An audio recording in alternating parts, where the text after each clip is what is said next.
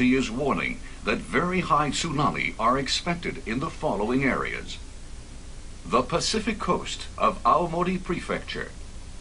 the coast of Iwate Prefecture, the coast of Miyagi Prefecture, the coast of Fukushima Prefecture, the east coast of Chiba Prefecture, the eastern part of the Pacific coast of Hokkaido, the central part of the Pacific coast of Hokkaido, the coast of Ibaraki Prefecture, the coast of the Izu Islands, the western part of the Pacific coast of Hokkaido. The waves can be more than 3 meters high in some of the areas mentioned.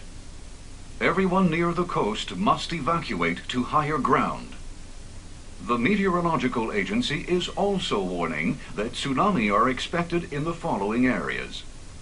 The west coast of Chiba Prefecture, the coast of Kanagawa Prefecture from the entrance to Tokyo Bay to the west, the coast of Shizuoka Prefecture, the coastal areas facing Tokyo Bay, the coast of the Ogasawara Islands, the coast of Mie Prefecture south of Ise Bay,